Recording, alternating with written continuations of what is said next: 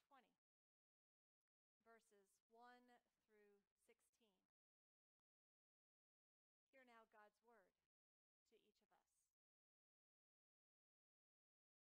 For the kingdom of heaven is like a landowner who went out early in the morning to hire laborers for his vineyard. After agreeing with the laborers for the usual daily wage, he sent them into his vineyard. When he went out about 9 o'clock, he saw others standing idle in the marketplace. And he said to them, "You also go into the vineyard, and I will pay you whatever is right." So they went. When he went out again about noon and about 3 o'clock, he did the same thing. And about 5 o'clock, he went out and found others standing around. And he said to them, "Why are you standing here idle all day?" And they said to him, "Because no one has hired us." He said to them, "You also go into the vineyard." So when evening came, the owner of the vineyard said to his manager, "Call the laborers and give them their pay, beginning with the last, and then going to the first." When those hired about 5 o'clock came, each of them received the usual daily wage. Now when the first came, they thought they would receive more, but each of them also received the usual daily wage. And when they received it, they grumbled against the landowner, saying, these last worked only 1 hour, and you have made them equal to us who have borne the burden of the day and the scorching heat." But he replied to one of them, "Friend, I am doing you no wrong. Did you agree with me for the usual daily wage? Take what belongs to you and go. I choose to give to this last the same as I give to you. Am I not allowed to do what I choose with what belongs to me? Or are you envious because I am generous?" So the last will be first, and the first will be last. This is the word of the Lord. Thanks be to God. So as a mother, if I've heard it once, I've heard it a million times. That's not fair. He got more than me. That's not fair. He gets to stay up later than me. That's not fair. Their parents let them do it. Why can't I? That's not fair. And you know, if I'm honest, as a child, I probably blurted out those 3 words many times myself. Because if there's one thing that we all have, it's this innate sense of fairness. And that's a wonderful and powerful thing. Because when that sense of fairness matures and grows up, it provides the foundation for a sense of justice and equality. That's not fair. Those people don't get to vote, but these other people do. That's not fair. They have to sit at the back of the bus while someone else sits at the front. That's not fair that 2 people are working the same job and yet one gets paid more than the other. That's not fair. Some people go hungry and other people dump their leftovers in the landfill. You see, the sense of fairness can be a wonderful motivation for justice and equality in this world. But not always. Because sometimes our sense of fairness is seen through the perspective of what is fair to us. And how we measure fairness is based on our wants and needs and hopes and expectations. And other people, well, are maybe secondary to what their wants and needs are, just like the childhood examples that we gave. Fairness is based on they got something more than me, so I deserve that too.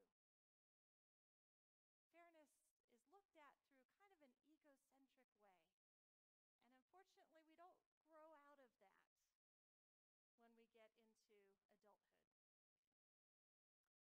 That's not fair. You can read it throughout Scripture. That's not fair, pouts Jonah as he sits over the city of Nineveh, and as God tells him Nineveh will be saved and not destroyed. That's not fair, cries out the resentful elder brother when he is told there's a party being thrown for the irresponsible younger brother who's just returned from his escapades. That's not fair, think the disciples, just one chapter before this parable. As Peter tells Jesus, we have left everything to follow you. And Jesus says, that's great, and you will get your reward, but your reward will be the same as all the other followers that I have. The 12 inner circle disciples don't get any bigger or more reward than anybody else. And notice it's the faithful people, it's the insiders, it's the hardworking good guys who are crying out this phrase to God. That's not fair. And we can hear this same phrase being cried out by those first hired day laborers in this parable of judgment. That is for all of those faithful followers of Jesus then and now. The grumbling of these workers is understandable, right? I mean, you put yourself in their shoes, we may easily do the same thing. Of course they're going to be offended. They have worked 12 hours in the scorching heat, and they get paid the same amount as someone who worked 1 hour from 5 to 6 p.m. And there's something deep inside of us that cries out, that's not fair. It's hard to be a day laborer, then and now. Because you wake up every morning and you don't know if you're going to go to work that day. You don't have employment. So you go to wherever the line is, you sign up with whatever agency there is, you go to the town square or the marketplace, and you sit and you wait.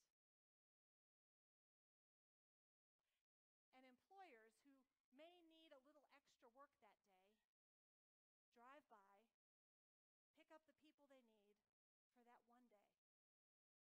And the thing is, there's always a lot more laborers than there is work. So there's always people left out. And there are no social services, no unemployment, nothing to fall back on. If you don't get hired that day, you probably don't eat that day, and neither do your children. So if you're lucky and healthy and young and strong, guess what? You'll probably get hired. And you'll be able to feed your family. But if you're unlucky, unhealthy, older, or weaker, you'll probably get passed over. And you'll have to go back one more day to a disappointed family who depends on you for provision.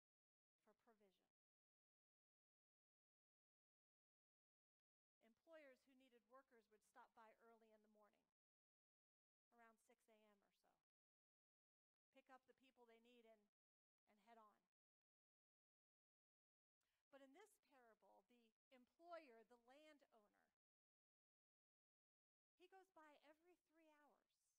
He starts at 6, yes, but then goes back at 9 and noon and 3 and also again at 5 o'clock. Now, it could be that he had an unusual harvest, and for some reason he had a deadline and had to get it done that day, and so he knew he needed more and more people to get it done as the day went on. But most likely, he just couldn't stand to see people who wanted to work sit idle in the marketplace, not able to provide for their families. And so, every time he stopped by, he hired more people, not telling them how much he was going to pay them, just say, hey, I'll be fair, I'll be right with you all. And they went.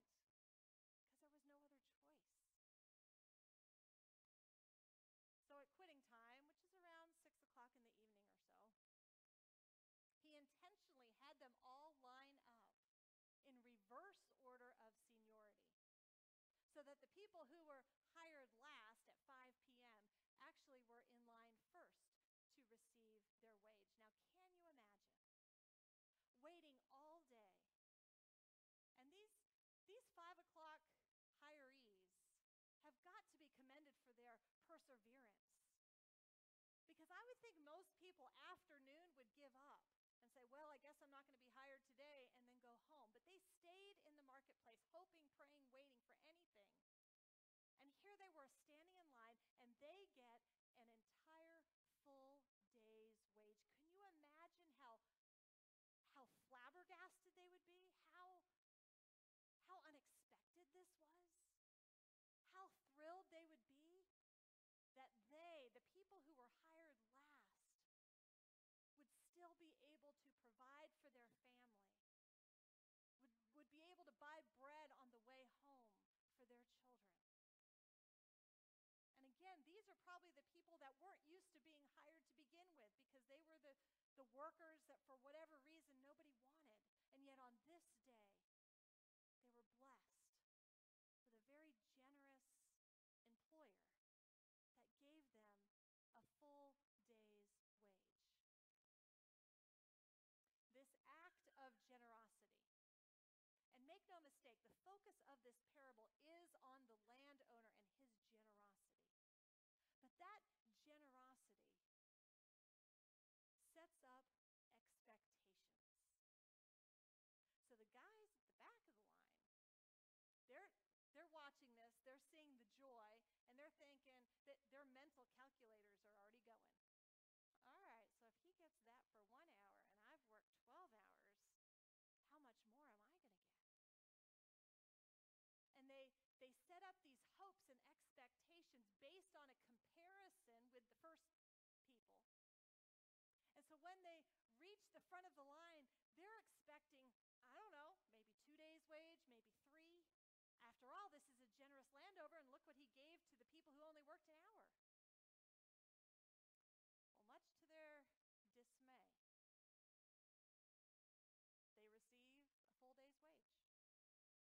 Exactly what they had agreed to, and exactly what the first guys had gotten.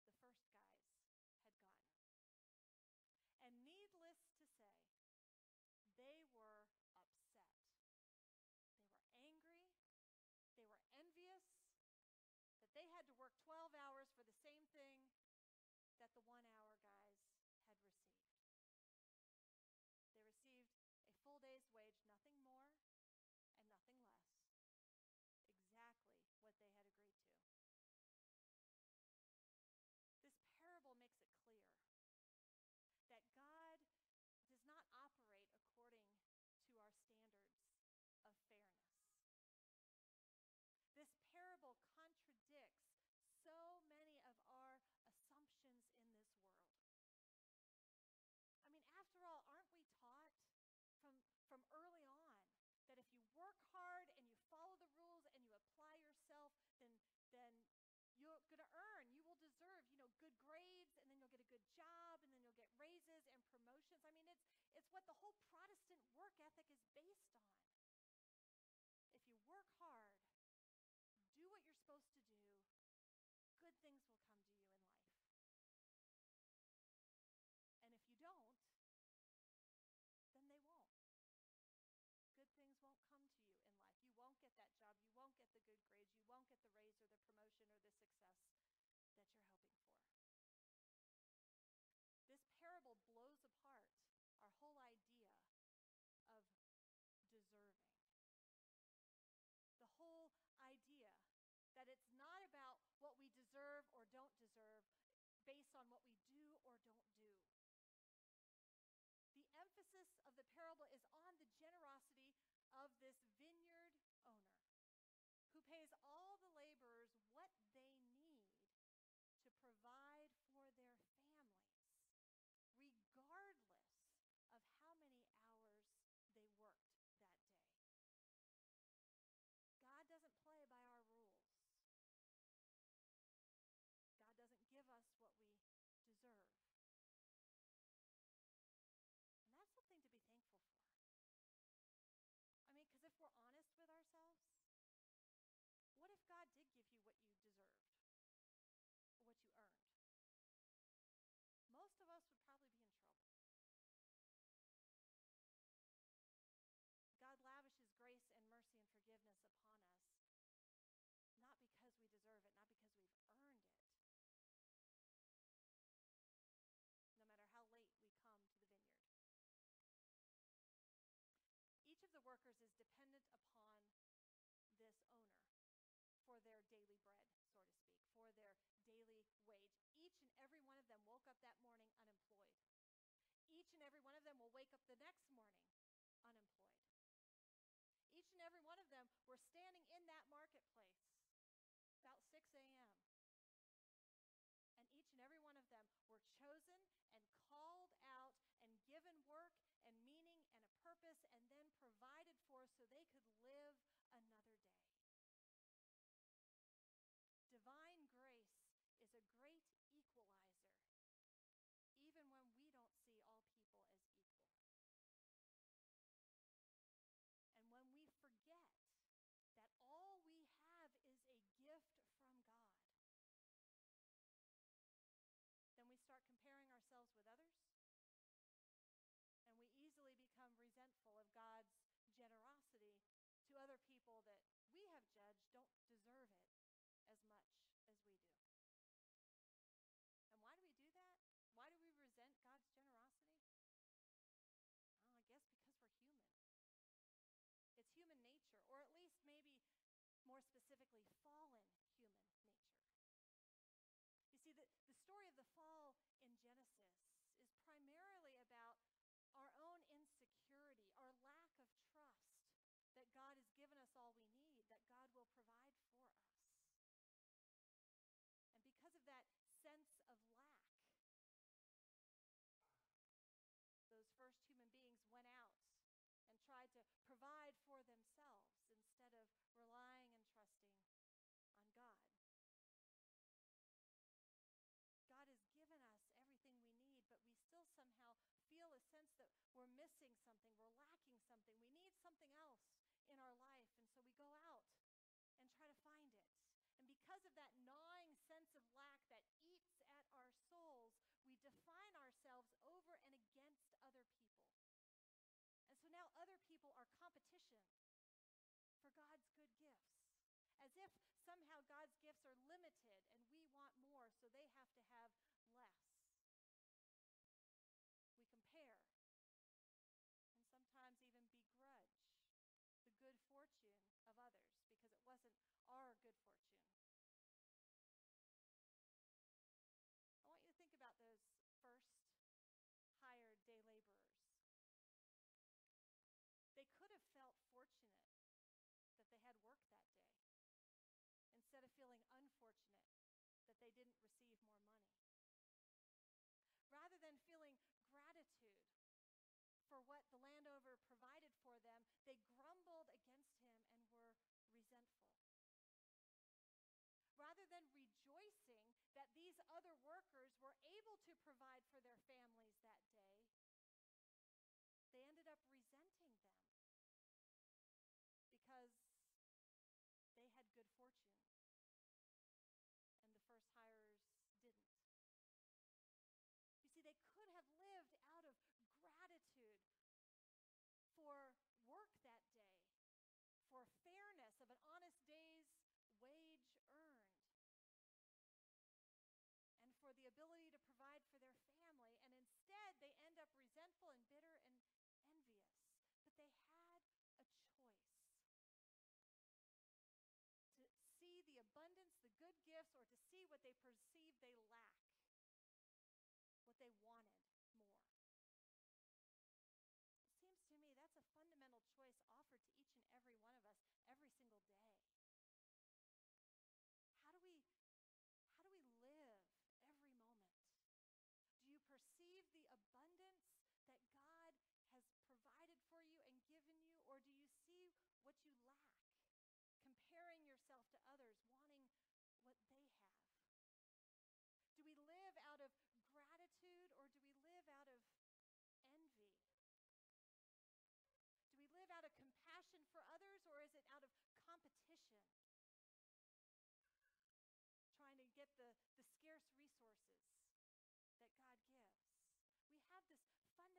choice every day. Do we see the blessings or do we focus on the misfortunes?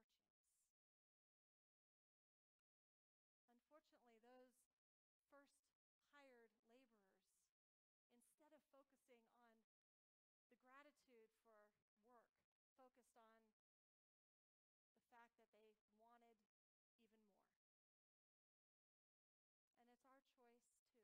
our choice too.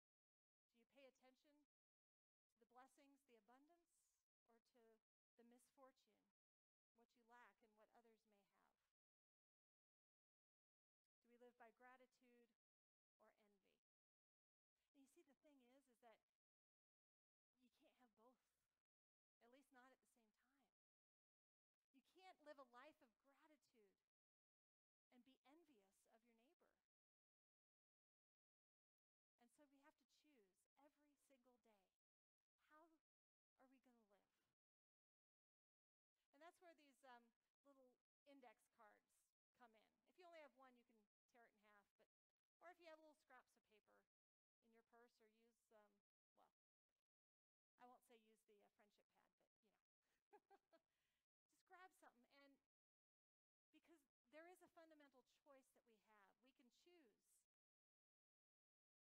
one piece of paper which you may write on something that you perceive you lack.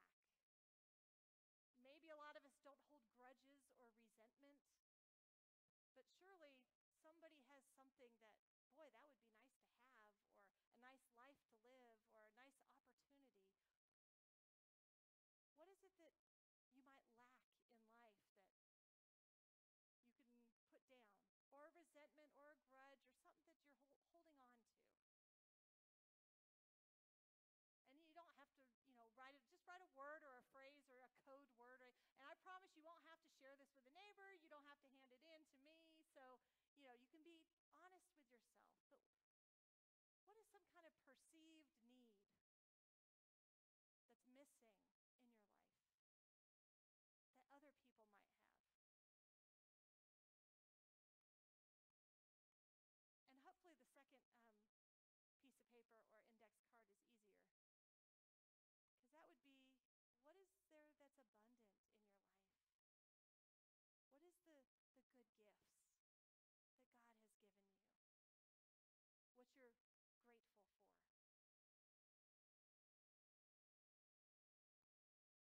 And just, again, jot a word, a phrase, initials, just something to remind you of that. Because if we're honest, there's always something that we lack, we wish we had, but we know there's always things to be grateful for. And like I said, each and every moment we can choose how we want to live, where we want to live from. Do we want to live from this sense of need, what we lack, or holding on to that grudge, resentment, whatever it might be? Or do we want to live a life out of gratitude? To put it in the sense of the parable, do we live envious that others receive more than we have for the work we've done? That others have done less work than us but receive the same? Or do we live out of gratitude that we have work that day and a wage to provide for our families? But because we can't live by both at the same time, I'm going to ask you to give up one of those, to make a choice. I want you to hold on to one and let that be a reminder of what you're living out of, at least for today. Envy or gratitude. And offer one up and give that to God. Because there isn't room in our hearts for both at the same time. And we're going to make that tangible. I'm going to ask the ushers to come down and pass the offering plates. And so your offering will be what you want to give up to God and what you want to live out of and keep. And then put that in your pocket or your purse and let that be a reminder of how you choose each and every moment to live your life. And you can put the cards face down, and I'll get the cards at the end. I'm not going to look at them. I will destroy them. This is just for you to make a choice in how offering plates, I'll wrap up the sermon for this morning. Because remember, it is a parable about the kingdom of heaven. And the thing with the kingdom of heaven is that it's about God's grace and God's compassion and God's mercy. But it's also a parable of judgment. A parable of judgment for those who are envious or self-righteous, who don't live out of that sense of gratitude. So, there's nothing wrong with being one of the first people hired. There is nothing wrong with being a Christian all your life and following the rules and working hard. And if you are one of those people, then congratulations. You get your day's wage and you get into the kingdom and you get what was promised you. And that's something